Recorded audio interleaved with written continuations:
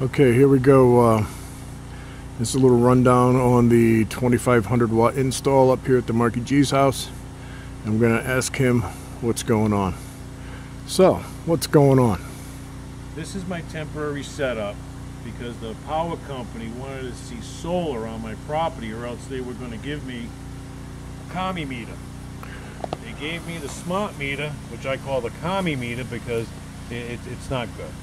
They wanted to change this meter, which is my analog meter, which with those solar panels, believe it or not, with two, it stops the meter or runs it backwards slightly. But the whole idea is they wanted to see solar, or else they were changing this meter. So therefore, this is my temporary setup right here. Okay. Now, from this temporary setup, we reconfigured some brackets that we started fabricating today to use as a one, a prototype, and B, for a template to cut all the other panels.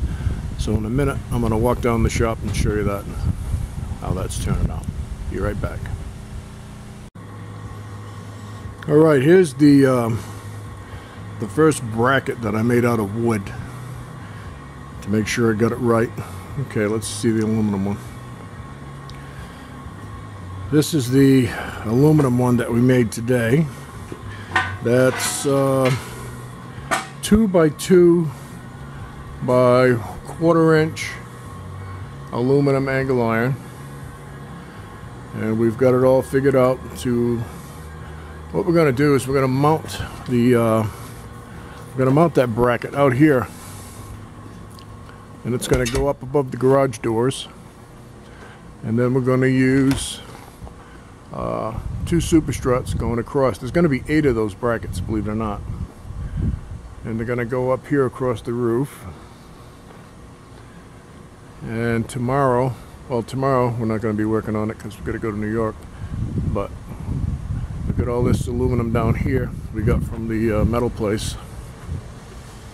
So I forgot how many we got. $560. 560 bucks worth. And there's the super struts. And now we got a template, and I bolted these together with 5/16 zinc galvanized bolts.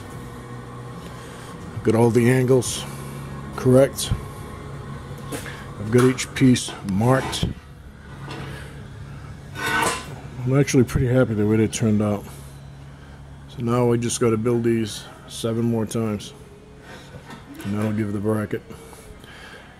And there's all kinds of things going on down here. That's my old bike up on the lift, getting the new primary set up.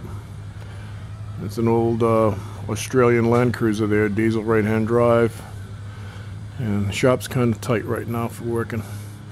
So anyway, that's the quick update of the solar install up here. And I'll update it as we get more done. So that's it for now. Talk to you later.